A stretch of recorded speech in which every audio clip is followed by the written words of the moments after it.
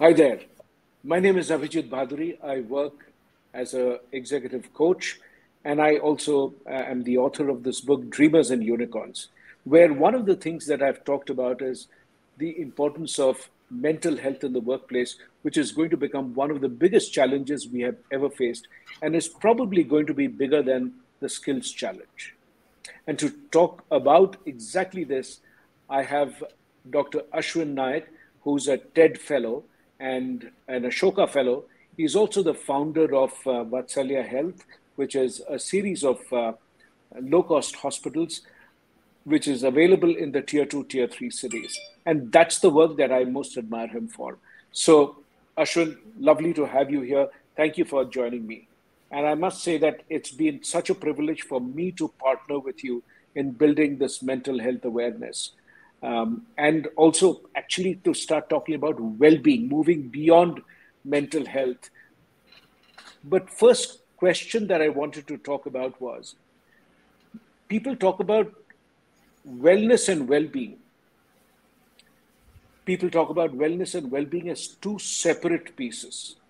Right. They use it interchangeably. Is that right or is that wrong? Thank you, Abhijit, for having me. I think this is a great conversation to have. And while the definitions themselves don't make a big difference, right? Wellness or well-being, but it's important to figure out what is the fine distinction between these two. When we talk about wellness, it's typically associated with physical wellness, and well-being is much more than physical well-being. It also includes your mental, spiritual, societal well-being, for example. Be what it may, I think the reason it is important to create this distinction now is because traditionally organizations have focused on the physical wellness part. It's very usual over the last 10 years to see companies doing employee wellness challenges, which include yoga or marathons or fitness challenges, etc. But very recently, only very recently, organizations have started looking at the emotional well-being, which is the core element of the well-being piece. So I think that's the shift. So wellness focuses largely on the physical health side, and well-being focuses on a more holistic, emotional, social, physical well-being, if you will. So that's the key difference. So one way I would, remember this difference is to say when we talk about the human being, we are talking about well-being. So that's the Yeah, more holistic way to sort of do that. Yeah, yeah, it just makes it easy for me to remember that difference. I also thought that you raised a very interesting point that physical well-being is just one element of well-being, but it's mental, physical, emotional, and spiritual. yeah. The four axes that you actually have to address. And when you look at that, one of the most important pieces that I have read in the recent times is that more than 80% of the CEOs actually think that this has a direct impact on productivity. And even more interesting was the fact that more than 90% of the CEOs who were surveyed actually talk about the fact that they have sought out help in this particular field for themselves. What do you think is triggering this massive move towards people becoming conscious about well-being, and what is driving that shift? Yeah, yeah. No, over the last 18 months or so, things have really sort of shifted, right? I mean, we all know the way the world has changed. But if you ask today any progressive CEO, what are the top three things that they think about in terms of their own organization and employees? My bet is they will say emotional well-being of their employees will be in the top three. And this not just corporate world, right? If you look at the sports world, the number of athletes who have come out and said emotional well-being is important for me, I'm going to take a pause, right?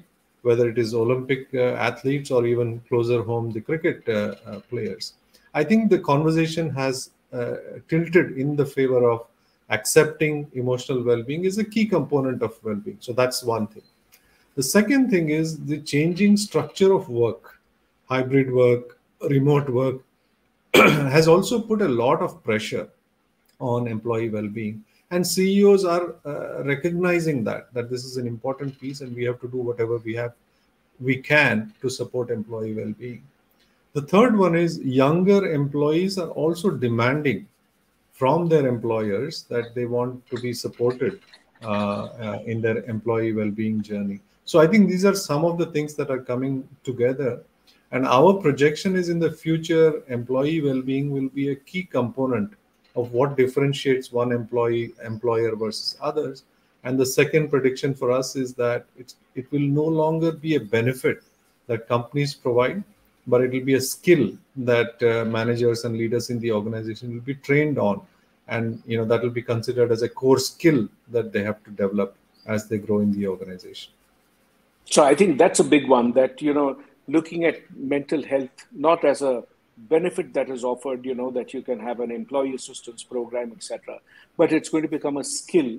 And I like the difference that when you start training the managers to look out for these signs, then, it's really something which is trainable and become part of the organization's agenda to drive this conversation. Right. And the obvious question to then ask is, what are the big signs of trouble? What are the big signs of well-being issues that managers are trained to look out for?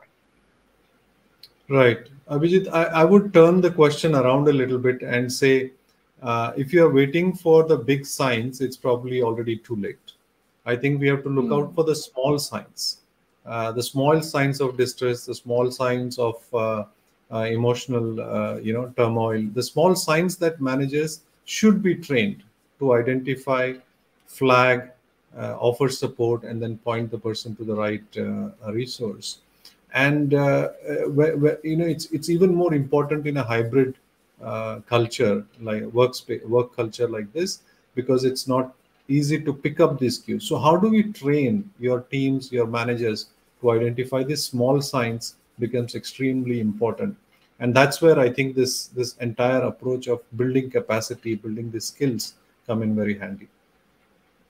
Yeah, I really like the way you phrased it, that it's not the big signs that you look out for, because if you look out for the big signs, it's probably too late. You have to look out for the small signs so that there is time enough to step in and make an intervention. So, small sign could be a shift in performance, a shift in the level of engagement, and one big parameter that I would sort of bring to the forefront is the dropping levels of engagement that people talk about. And one of the manifestations is the great resignation.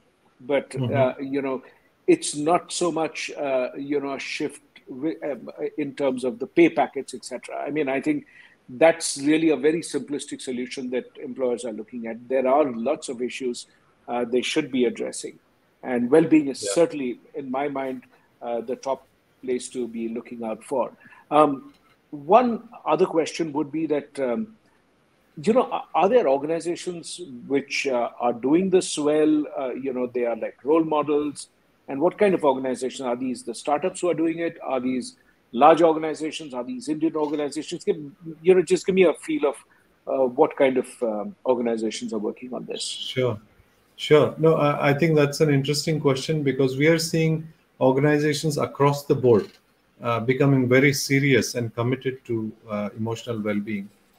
We work with startups, we work with established companies, traditional organizations, and also multinationals. So I'll pick a few examples and just share what we do. So we work with a very fast-growing startup, and they came to us when they were hardly 20 people, and they said, we believe that well-being is an important component of what we offer to our teams, and we want to commit and make sure that we have the systems in place. So we worked with them, set up the entire program, and the commitment came from the very top. The CEO himself was involved in the process, but also utilized therapy, counseling as a key support system, and encouraged his team members as well, to the extent that about 50% of their employees utilize our services, and which is a very high engagement rate, considering the global average is about 5%. And the reason they work with somebody like us is they believe that this is a key differentiator for them as an employer to attract talent. offering well-being support is a key differentiator. The second company that we work with is a large multinational bank. They have about 4,000 employees in India. And they said, we are already doing enough. We have an EAP system, we have a support system for employees. But we believe the only way we will move the level up is if we can train our key leaders as well-being ambassadors. So we started working with about 100 of their employees, 100 of their managers, help them build a well-being ambassador program where they are trained to recognize the signs that we just spoke about, the small signs, how to have a conversation. As a culture, we are not accustomed to having this conversation about emotional well-being. We are more used to giving suggestions, ki ye kar lo, wo kar lo, and then things will be better. So how do you have a right conversation, what not to say, and then how to point them to the right professionals? So we have trained about 100 of them, and then the plan is now to train 200 more. So these 300 managers will act as a first level of contact within the organization. I have to admit that they are not going to be a substitute for mental health practitioners, but act as a first interface.